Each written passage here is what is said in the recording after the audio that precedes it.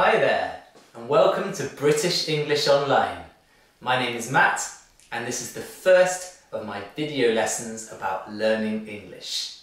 Today's lesson is all about change. So, what is change? Do you like change? How many ways can we use the word change? Change means to do something different. For example, change the way you study English and learn online, or to change your job. The internet is changing the way we live our lives.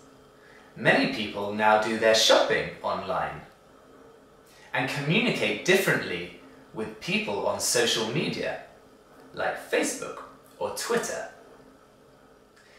Music has changed from CDs to digital downloads. I now listen to all my music on my iPod.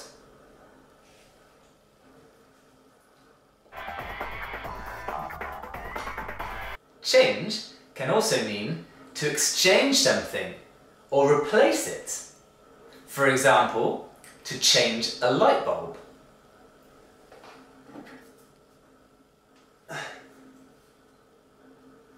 Or to change your clothes. We often change our mind and do or have something different. What do you want to drink? I'll have a tea.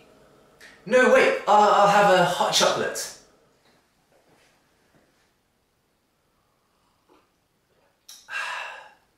I always drink hot chocolate. Doing the same thing every day can be good. For example, maybe at 7 AM, you get up, get changed, have your breakfast, and go to work at 8 o'clock. This way, by doing this routine, you always get to work on time. Also, practice makes perfect, which means if you do something again and again, you will get better and better until you are very good or even perfect. Try to practice every day. Listen to spoken English, read and write about something you are interested in, and practice what you learn by speaking English as much as you can. Change can be scary. And you might worry about doing something different because the new thing might be worse than the old thing. Like when you get your hair cut, you might not like the new style. Change can be difficult or uncomfortable. We find ourselves doing the same thing over and over again to avoid change. This can get boring.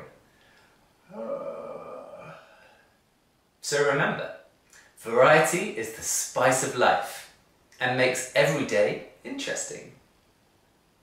What are you going to do differently today? I'm Matt, your online English teacher. Thanks for watching. See you next time.